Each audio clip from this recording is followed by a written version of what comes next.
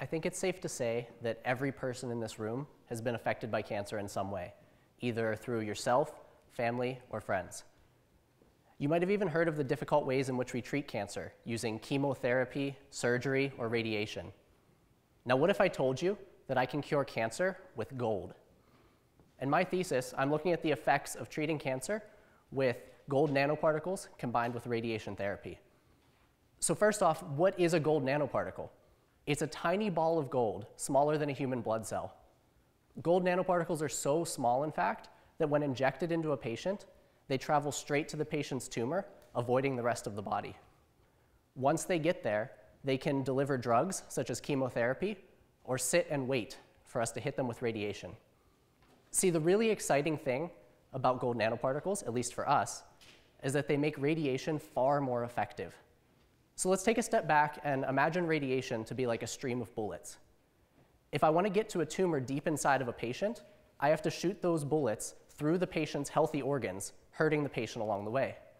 Radiation is the same way. It damages the patient's healthy tissue while trying to kill the tumor.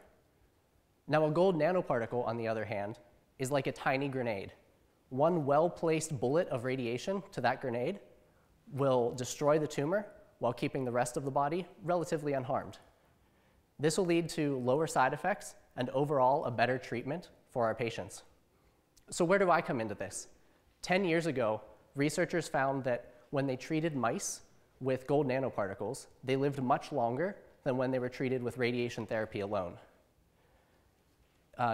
We are hoping to extend this to humans.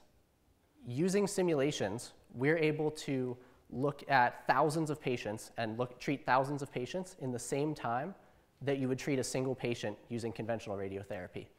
We can look at patients of different sites, breast cancer, prostate cancer, as well as different body shapes and sizes, things that all affect the treatment type. So far, we've developed a simple computer simulation to look at the best type of radiation to treat with gold nanoparticles. We've also done a simple brain tumor simulation with promising results. We found that much more of the radiation went to the tumor and much less of that damaging radiation to the surrounding healthy brain tissue. In the future, we're hoping to extend this to various other sites, including lung tumors and prostate cancer, as well as looking at how gold nanoparticles affect the body on a cellular level. In the end, if we can come even one step closer to finding a cure for cancer, we'll have accomplished our goal. Thank you.